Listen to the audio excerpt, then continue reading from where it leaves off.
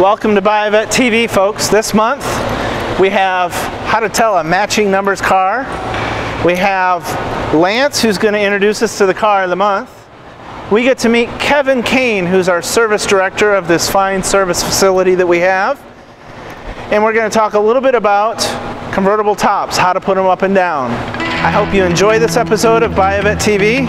We'll see you on the road.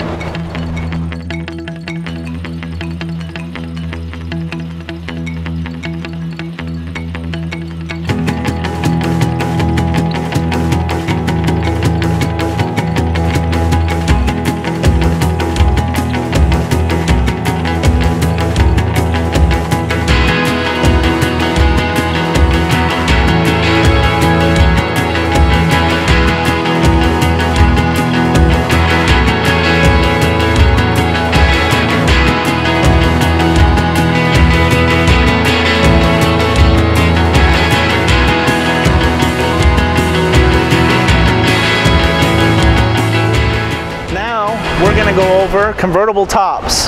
If you have a question about your Corvette and want to know more, please let us know and we'll do a segment for you.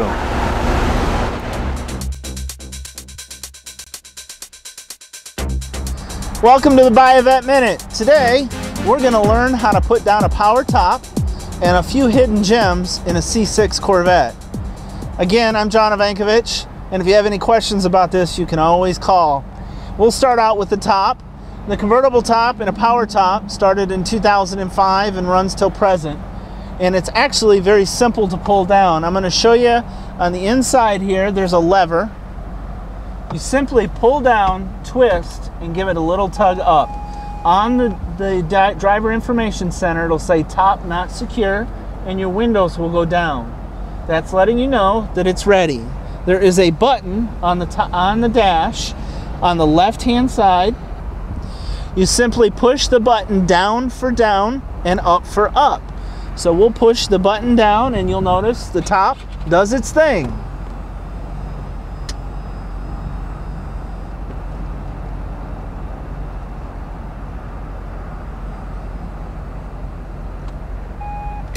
When you hear the car ding, let go and you're ready to roll. All right, now that we have the top out, let me show you a few gadgets that all C6s have. As you know, most of these cars are very electronic. As we pull in a little closer, we'll notice this is the door handle for the door. Right here, if you pull up on that when you're in the car, that will let you out of the car as well. So you don't ever have to worry if this doesn't work, you always have a backup. As we move to the back of the vehicle, inside the trunk, if you were ever to lose power in your C6, the only keyhole is right underneath the Corvette logo, right in the middle. Then on the inside of both the coupe and the convertible, there's two pulls. One here for the door.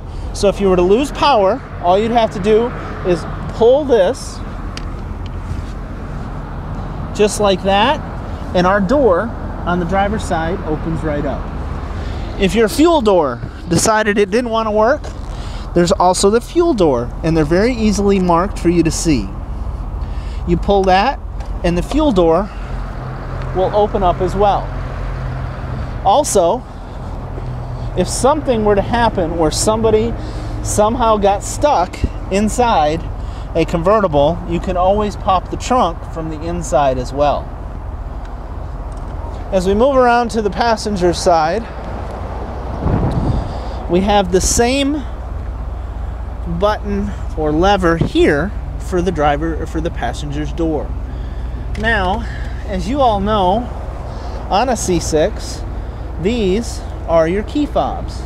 Well, if the battery goes out of the key fob, this right here holds the key fob to communicate directly with the car. So you're never really stranded anywhere. All right, now when you got home from the beach, that fun ride, all that fun stuff, all you need to do is push this lever up. As you'll notice, the tonneau cover is coming open.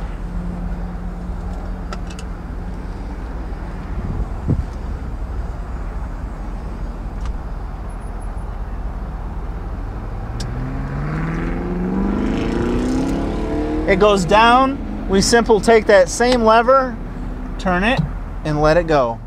This has been the Buyavette Minute. I'm John Ivankovich. Please feel free to call with any questions you have about any of your Corvette. I'd be glad to help you in any way I can. Thank you.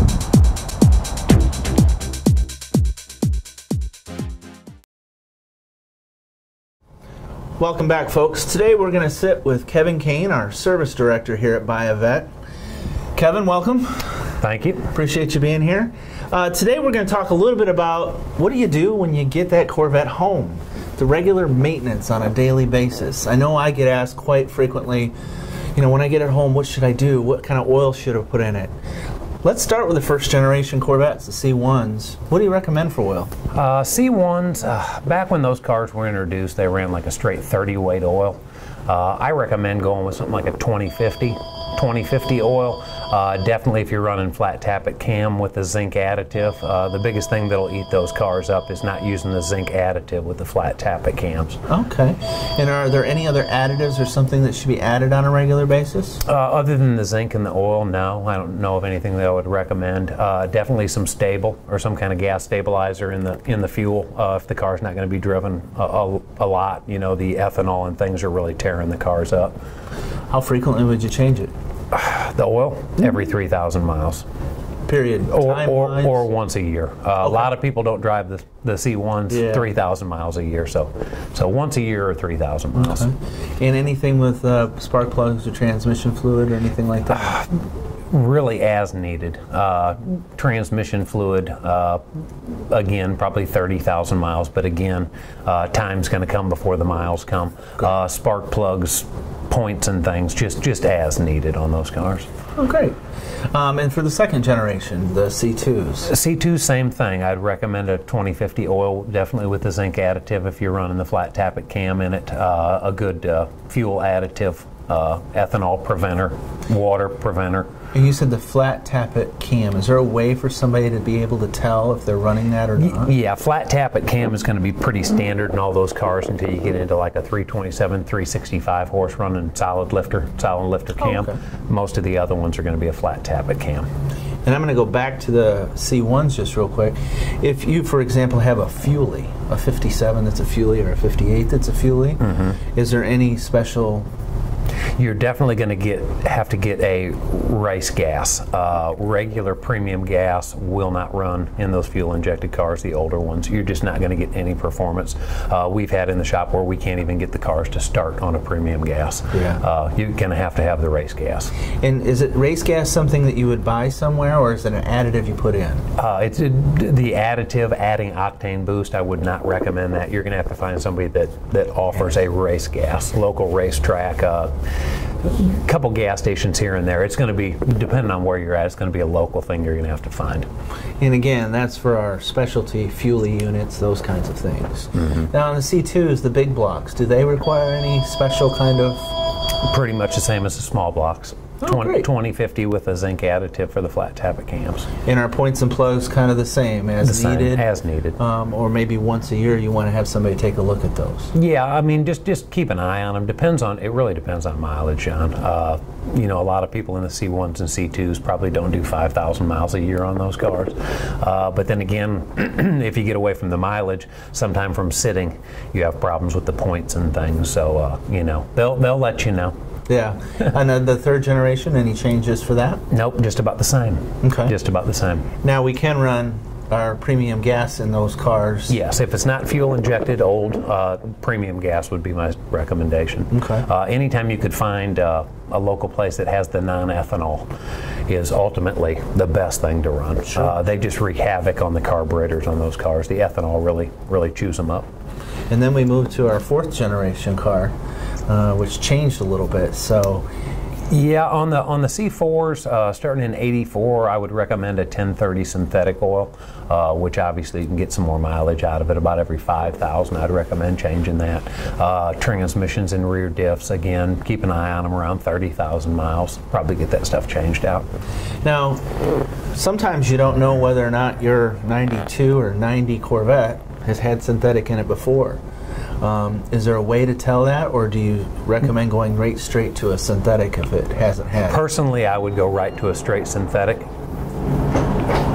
Is what I would recommend in those cars. Okay.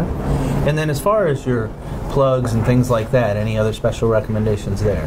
Again, you know, C4s, I would say every 30 to 40,000 miles you should be looking at tune-ups on those cars, checking them out. Obviously in '92 they went to the OptiSpark, so as long as it's running all right, I wouldn't recommend getting into that. That can be a costly undertaking.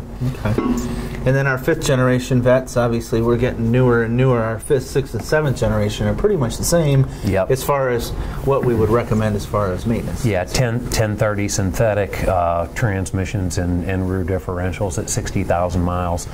Tune up on those cars as far as plug goes, not to 100,000 miles. So. Okay, great. Well, Kevin, I certainly appreciate it, and I do know that actually we've started doing not just Corvettes. Any GM vehicles. Wow. We actually service all GM vehicles now. That's great. Well, if you have any questions or need anything, always feel free to give us a call, 770-414-5552. We'll see you all on the road. Thank you so much to Kevin Kane for helping us with our maintenance issues on our cars. And don't forget, folks, we do all Chevy products in our service center. And now, the Car of the Month with Lance Elliott. Hey folks, Lance Elliott here with Buyavette, featuring the Car of the Month. This absolutely beautiful 2012 Corvette Grand Sport. This car is a 3LT, absolutely loaded with every factory option you can possibly put on it. And with spring right around the corner, I don't know what says summertime fun like a red Corvette convertible.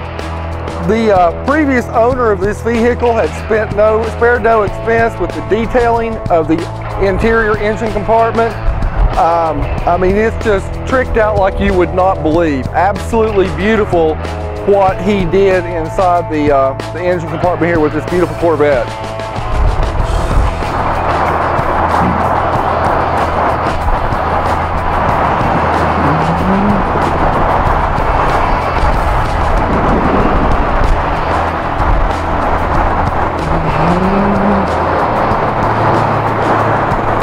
Also too, if you look inside the car, absolutely pristine, loaded there again with all the factory options, heated seats, navigation, push power seats, the power lumbar, heads-up display, 6 paddle shift transmission, 436 horsepower engine, upgraded Lloyd's floor mats, which is very expensive. The previous owner did that himself.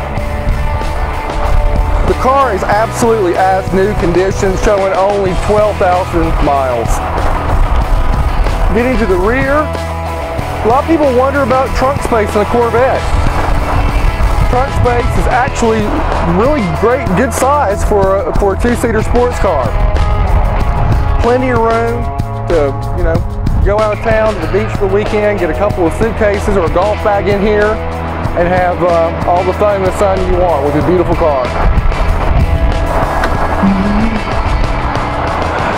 Folks, there again, my name is Lance Elliott with Buyavette.net, and I would love to show you this Car of the Month or any other Corvette you've been dreaming of.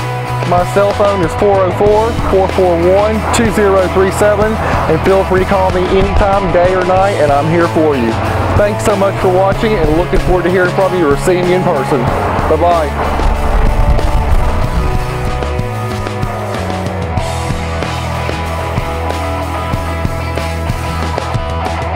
Thank you so much for joining us at Corvette TV. Always remember, if you have a topic you want to see, let us know. And always remember, we have a bunch of great salesmen here. This is Keith Lothrop, who just joined us. Keith, say hey. Hey everyone. Look for him in the videos and some of our shows to come.